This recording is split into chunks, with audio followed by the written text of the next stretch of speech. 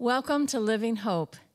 In today's message, A Champion's Victory Cry, Dr. McLuhan explains the meaning of the honorable words spoken by Jesus while he was being shamefully treated on the cross. Africa has produced many great champions. Their victory cries have been heard all over the world. Prophet Isaiah recorded the voice of God saying, "Out of Egypt I called my son."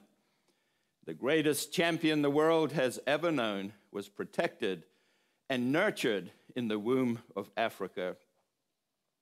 Several years ago, I had an experience that radically impacted my life. I was in the ancient city of Cairo for a few days before traveling across the Libyan desert to visit Benghazi. It happened in a bakery shop. One of the owners approached me with a book he wanted to give to me. He showed me the title, "Let the Bible Speak." He said he thought I would find the book very interesting. He was right. This book was so filled with half-truths and distortions and lies that it lit a fire in my soul to help Muslims understand the crucifixion of Christ. Muslims who are raised in a culture of shame and honor are only able to see the cross through the lens of shame and defeat. And the book pointed out that Muslims reject the crucifixion because the way they see it, Jesus died a shameful death, abandoned by his closest followers and rejected by God himself. Yet because they recognize that Jesus was a prophet, many Muslims believe that the disciples cleverly switched Judas for Jesus. What a shameful thought. Those who know the facts know that Judas had already hung himself in shame and his disciples had fled in fear. If there were any truth to this lie, Paul would never have been able to say, "I'm not ashamed of the gospel, for it is the power of God for salvation to everyone who believes." Romans chapter 1 and verse 16. As a result of this experience, God moved me to write a message for Muslims called Shame, Honor, and the Cross. God opened my eyes to see honor in every word that Jesus uttered from the cross. What could be more honorable than to ask God to forgive one's enemies? What could be more honorable than promising a dying man a place in paradise? What could be more honorable than making sure your mother is cared for before you die? What could be more honorable than quoting scripture when you feel abandoned by God? During what was perhaps the most difficult moment of his crucifixion, Jesus cried out, my God, why have you forsaken me?" Psalm 22 and verse 1. He uttered these words to remind himself of God's faithfulness. He is quoting from Psalm 22 that is filled with rewards for those who trust God in difficult circumstances. And even when we might feel abandoned by God, we can still say these wonderful words, "Yet you are holy, enthroned on the praises of Israel. In you our fathers trusted. They trusted and you delivered them. To you they cried, and they were rescued. In you they trusted, and they were not put to shame." Psalm 22, verse 4 and 5. What could be more honorable than Jesus declaring his trust in a God who will never put anyone to shame? What could be more honorable than saying, "I'm thirsty"? His physical thirst, as real as it was nothing compared to his spiritual thirst to redeem all that was lost in the Garden of Eden. What could be more honorable than the cry of a champion saying a loud voice, "It is finished"? While it takes 3 English words to say "it is finished," Jesus uttered just one word. It is the Greek word tetelestai. Note with me that Jesus did not say, "I am finished." He declared, "It is finished." The first century use of this word helps us understand much more than is conveyed by the English translation, "it is finished." There were no less than 5 different ways this powerful word was used in the first century. When a servant reported to his master at the end of the day to say that his work was done, he would say, "Master, tetelestai." And by that he meant, "I have completed the work that you have given me to do." The price for our salvation was paid on Calvary, but the battle for our salvation was fought in the Garden of Gethsemane. The battle was won when Jesus accepted to drink the cup of the Father's will. Our battle is to drink the cup of the Father's will. Like our Savior, we need to believe that no matter how bitter the dregs of the cup are, he will give us strength to complete the work that he has assigned to each one of us to do. Artists or writers used to use the word tetelestai in this way. When they completed a painting or a writing, completed a manuscript, he or she might say, "Tetelestai, it is finished." As a pastor, I used to complain that my work was never done, but then I came to realize that this is not how Jesus wants me to think about his will for my life. This is what he said: "The Son can do nothing of his own accord except what he sees the Father doing." John chapter 5 and verse 19. And then he said in John chapter 17, "I have glorified you on the earth, having accomplished teleo," the root word for tetelestai, "the work that I have given you to do."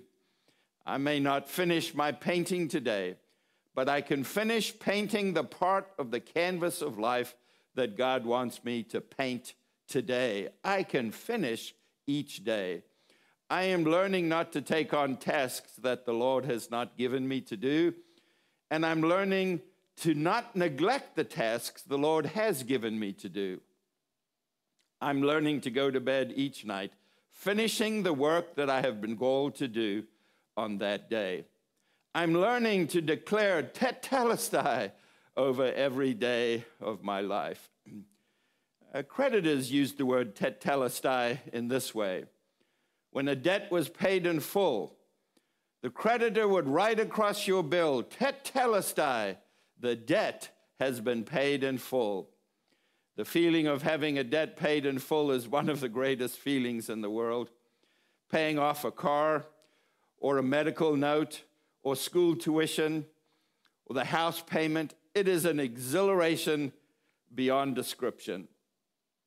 It's one thing to pay off a debt ourselves, but when someone else steps up to pay off the debt we owe, we feel both humbled and blessed all at the same time.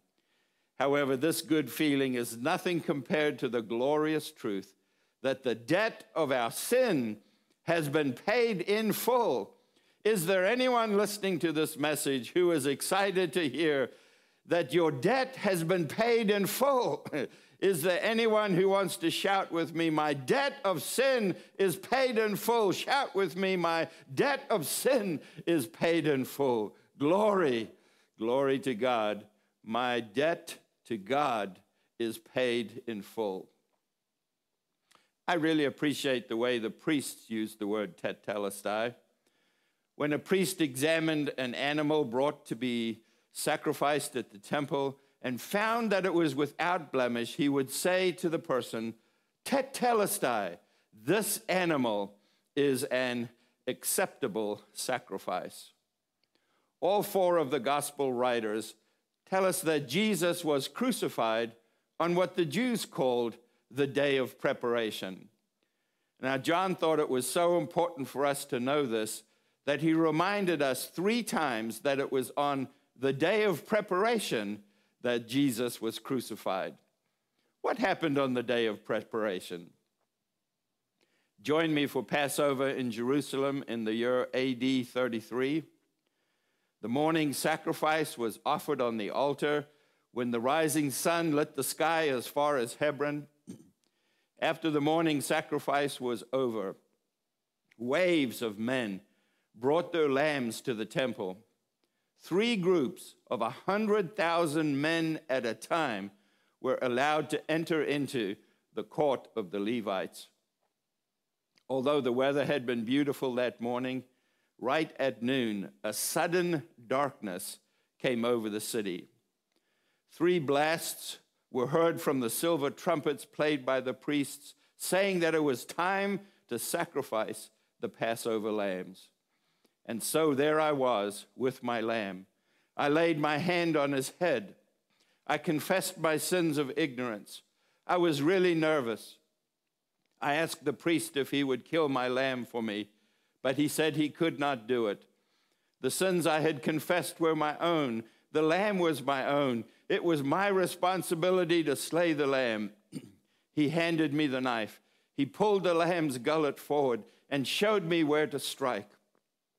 I thrust the knife into the lamb, and as blood gushed out, 2 priests holding consecrated bowls of gold and silver caught the blood and carried it to the altar. Blood from my lamb was cast on the northeast corner and the southwest corners of the altar below the bloodline. And while all this took place, the Levites were singing psalms of praise. The Levites sang the first line, and we repeated what they had said. And this went on until each man's lamb had been slain. Our group was almost finished when it happened. The earth began to shake. I thought the temple was going to fall on top of me. I was terrified.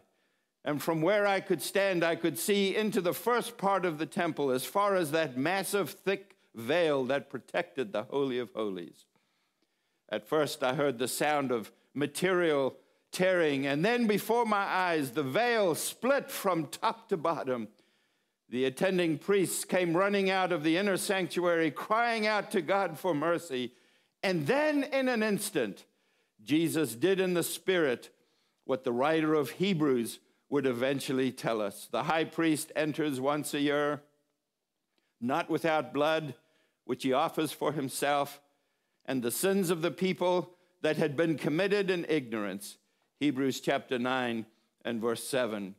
But when Christ appeared as a high priest of the good things to come, he entered through the greater and more perfect tabernacle, not made with hands, that is to say, not of this creation, and not through the blood of goats and calves, but through his own blood he entered the holy place once for all, having obtained our eternal redemption. Hebrews chapter 9, verse 11 and 12. I realized that while I offered my Passover lamb to God inside the temple, Jesus was crucified as the Lamb of God outside of the city. While we were singing psalms of trust in the temple, Jesus placed his total trust in God outside of the city. God did not disappoint Jesus. In the spirit realm, he was released from the cross. He passed through the torn veil. He entered the Holy of Holies. And from there, he ascended into the tabernacle, made more perfect in heaven. And there he sprinkled his own blood on the mercy seat of God in the Holy of Holies in heaven. And as he did this, the angels began to sing, "You were slain and purchased for God with your blood, men from every tribe and tongue and nation and people. And you have made them to be a kingdom and priests to our God, and they will reign upon the earth." Revelation chapter 5, verse 9 and 10. God said to his son, "Tetelestai, you are the perfect sacrifice." There's at least one more distinct way that the word tetelestai was used in the first century, and I want to speak about that. When an athlete crossed the finish line, he cried out, "Tetelestai." Come with me to race day at the magnificent stadium in Aphrodisias to watch the greatest sprinters of the day run for a laurel wreath. Picture with me the athletes lining up at a starting block. The first century athletes laid aside every weight and encumbrance that might slow them down. They've looked away from the crowd. They fixed their eyes on the finish line. The starting gate drops. The runners leap forward. They can feel their muscles beginning to burn. They can hear the pounding of their competitors' feet. And then with a final burst of energy, the winner lunges across the finish line and cries out, "Tetelestai, I won!" The writer to Hebrews says, "Since we are surrounded by so great a cloud of witnesses, let us lay aside every weight and sin which clings so closely, and let us run with endurance the race that is set before us, looking to Jesus, the founder and perfecter of our faith, who for the joy that was set before him endured the cross, despising the shame, and is seated at the right hand of the throne of God." Hebrews chapter 12, verse 1 and 2. This is what we want everyone, and especially our Muslim friends, to understand. Jesus was able to endure the shame of the cross because of the joy that was set before him. He knew how to despise shame. What does it mean to despise shame? It means to consider something not important enough to be concerned about when compared to what will be achieved. The shame of the cross was not worthy of consideration in light of the honor that was to come. This is the attitude with which Jesus faced the cross. The shame he endured was nothing compared to the honor he would enjoy being seated at the right hand of the Father. When Jesus cried out, "It is finished," he was not just saying my ordeal is over. He was not just saying my suffering is ended. He was saying that the devil threw everything he had to throw at me, and I defeated him. I have defeated him. He tempted me with bread. He tempted me with angels.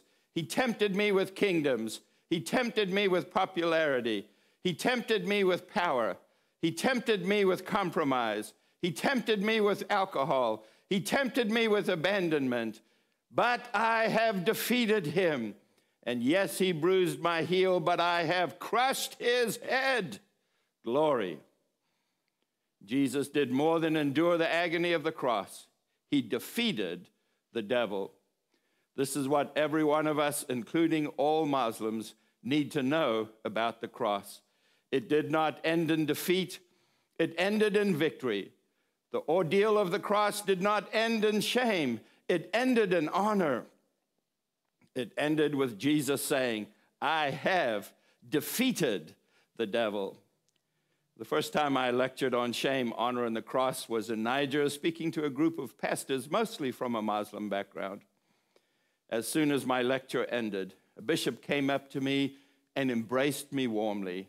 He said, "This is exactly what we needed to hear about the cross." I used to be one of those Muslim preachers, taking verses out of the Bible, out of context, and making up whatever I wanted to say about them. I argued with Christians in the marketplace and on radio and on television. I had no idea what I was talking about. I only saw shame in the crucifixion of Jesus. I used to ridicule and mock Christians for what they believe. I never saw honor in the cross.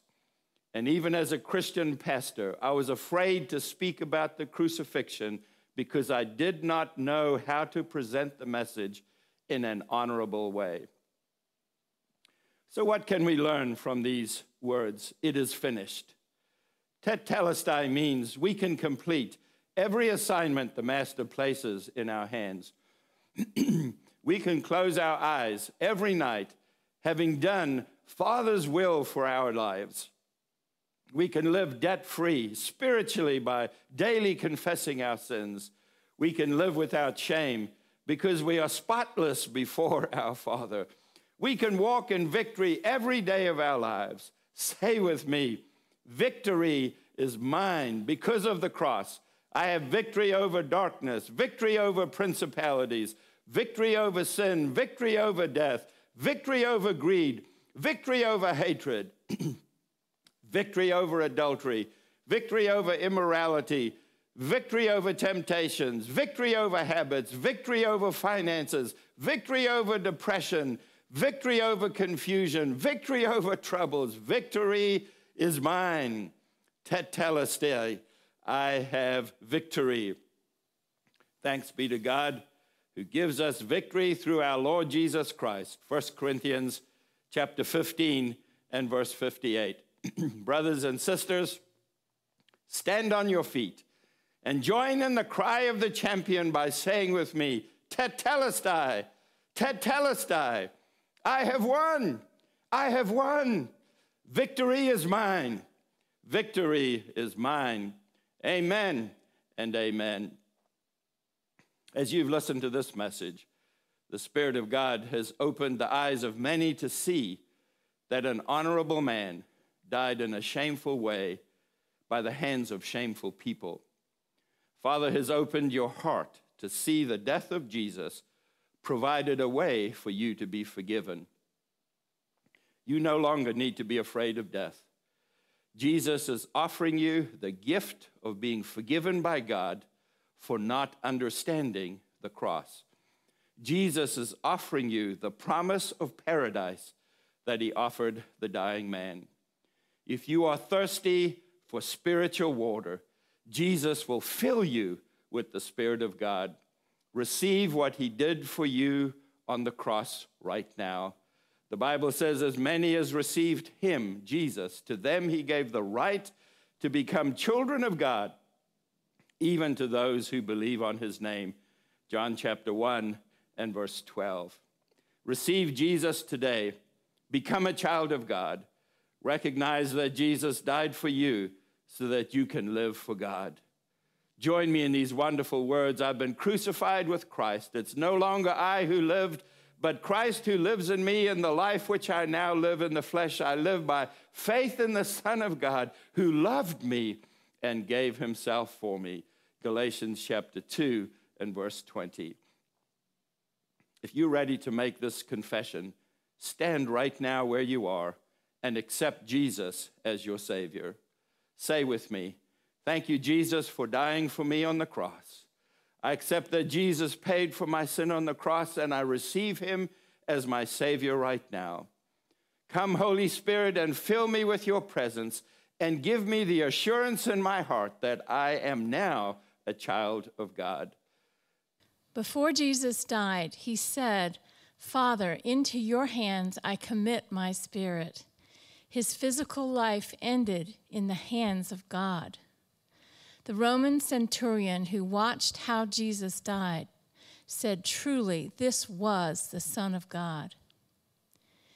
If this message has opened your eyes to see that Jesus was more than a prophet, we invite you to accept what he did for you on the cross.